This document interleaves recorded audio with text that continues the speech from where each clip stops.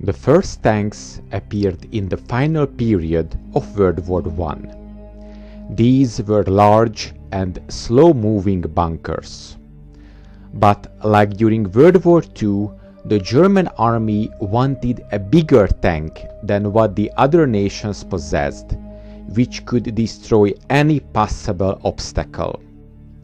In June of 1917, the German War Ministry ordered the development of a new, super heavy tank intended to be used in breakthrough operations. Design work was carried out by Josef Vollmer, a reserve captain and engineer working for the German army.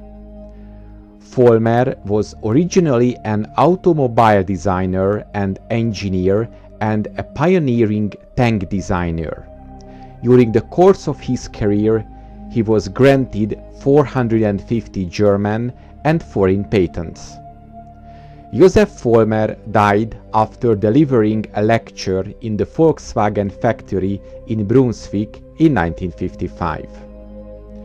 On the 28th of June 1917, the German War Ministry approved the draft design and ordered 10 examples. 5 to be built in Berlin and another 5 in Kassel. The vehicle originally weighed 165 tons, but this was reduced to a more practical 120 tons by simply shortening the length. The official name of this new tank was Großkampfwagen, or simply K-Wagen, which could be translated to English as large fighting vehicle.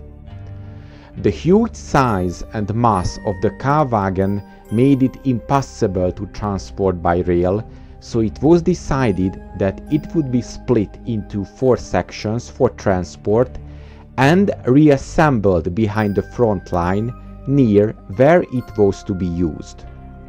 The hull of the final K-Wagen consisted of 6 modules that could be transported separately by rail: the control room, the fighting room, the engine room, the transmission room, and 2 sponsons.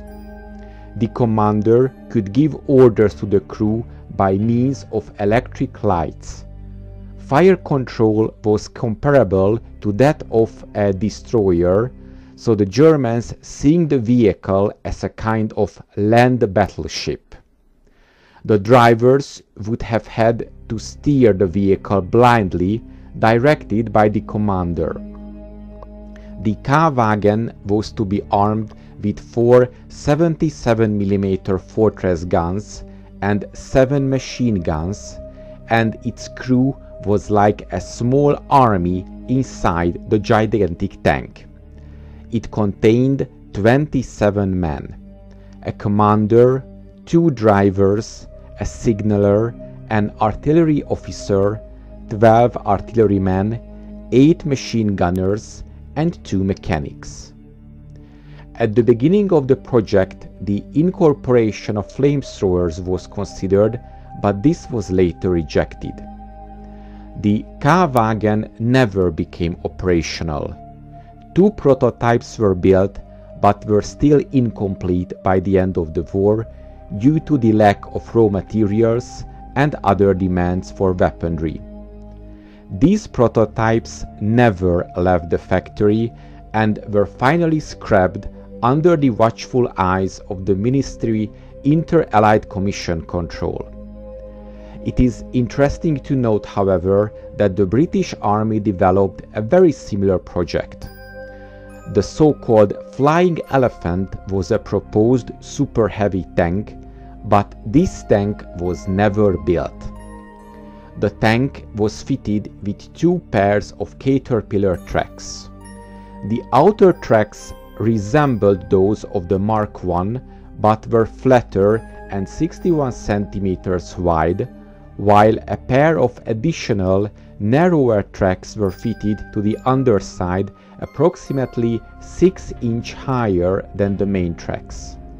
They were not intended to be used for normal driving, but were to be engaged to give extra traction over rough ground and would have helped to prevent bellying, so the tank becoming stuck on higher ground between the two outer tracks. Many sources claim that the main armament, a nose-mounted cannon, was a standard 57mm 6-pounder gun. Other sources, however, state that it was a 75mm or 13-pounder gun. A 6-pounder main gun for such a heavy machine would have meant half the main armament of contemporary vehicles.